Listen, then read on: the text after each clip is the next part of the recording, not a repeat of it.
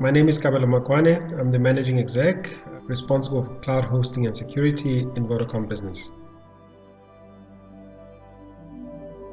What COVID has done for a lot of remote workers and in the hybrid work mode for enterprises is a couple of things. One is enterprises have woken up and to the realization that being able to run a hybrid workforce is a real possibility and actually could be a strategic imperative.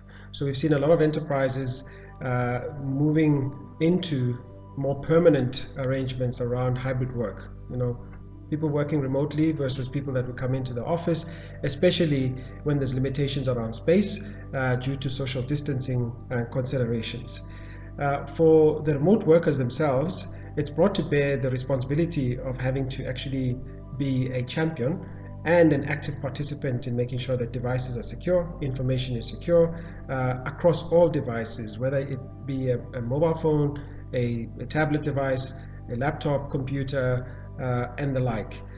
The responsibility of security has shifted and effectively is shared between the IT department or IT specialists for smaller enterprises, in the same vein and just as well for the user of the information and the devices.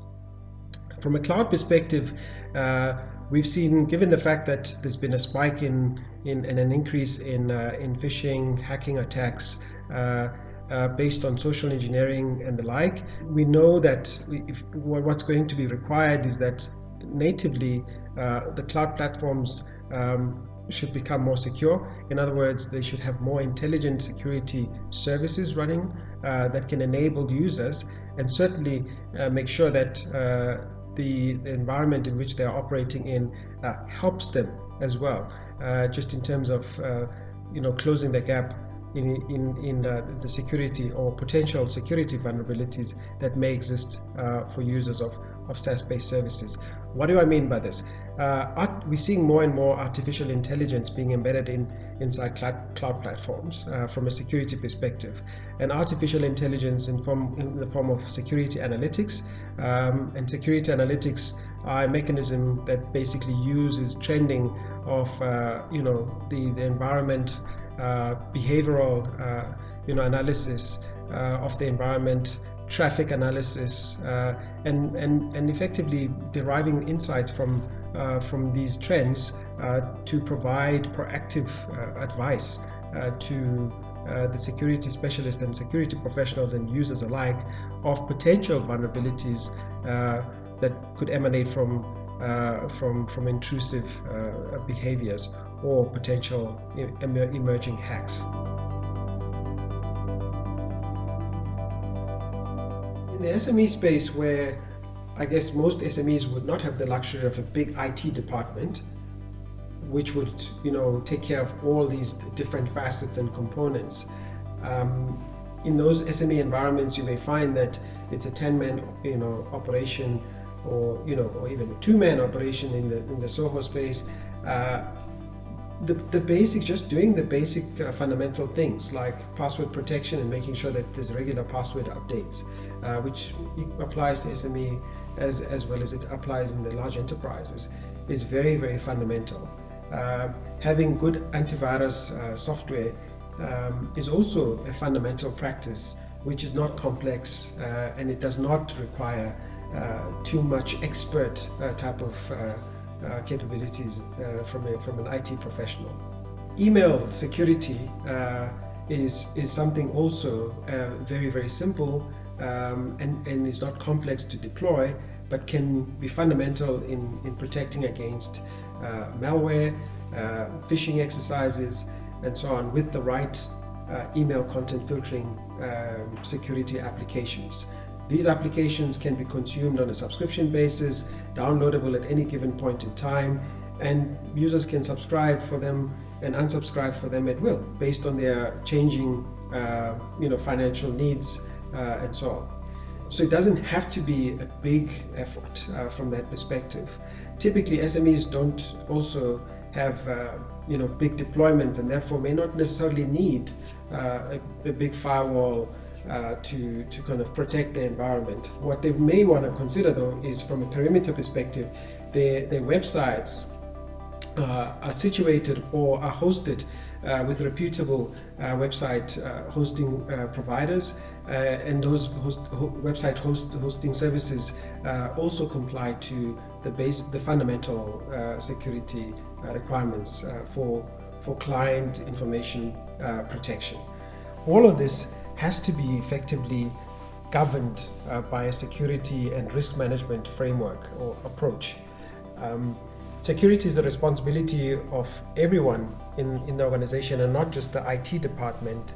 And this is important as you deploy a security strategy, because it is only as effective as its weakest link.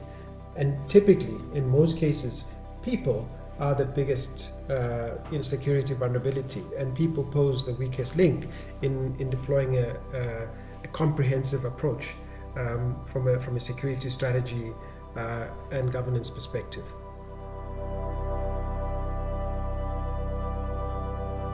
When we think about the impact of Vodacom Business in our digital society, there's a number of ways in which we make a meaningful impact.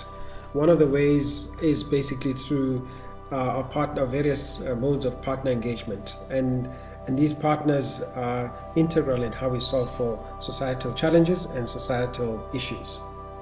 We have a meaningful role to play through our indirect channel, reseller channel, where through the various franchisors, the retail outlets, as well as the partners associated with that network, we are able to make our products more broadly available to all the businesses, the small home offices, and the society that needs them, while at the same time empowering a broad channel of SMEs and businesses to build their businesses on the back of the services and products that we take to market.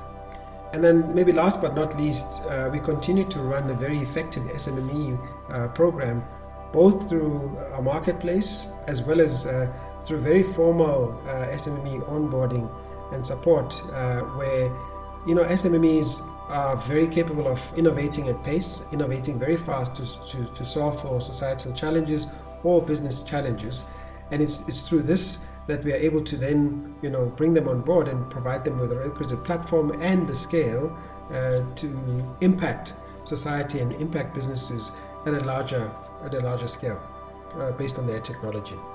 So we believe very firmly in making sure that as we also build our own capability, our network capability, that we should look for opportunities to onboard partners, either as direct service providers or partners that effectively co-build and co-create value-added services on top of our platform, both in the mobile platform and our network infrastructure platforms.